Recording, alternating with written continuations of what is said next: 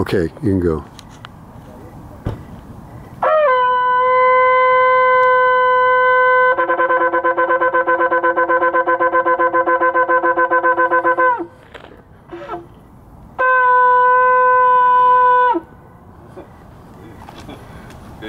Wow, that's the best introduction I've had to doing solar astronomy. I'm not solar, I was just talking about my solar astronomy, but nighttime astronomy with my telescopes here on Mount Tabor. Oh yeah?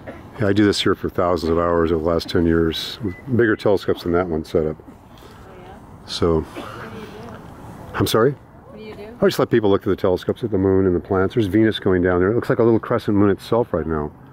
I can't come up here quite often. Some people think I actually live here. I've done it so much. But I'm just taking a quick video here to show my friends that, well, there it is. I didn't think I'd get it this well on a video. And That's why we're blowing the whole hole. yeah, just handheld.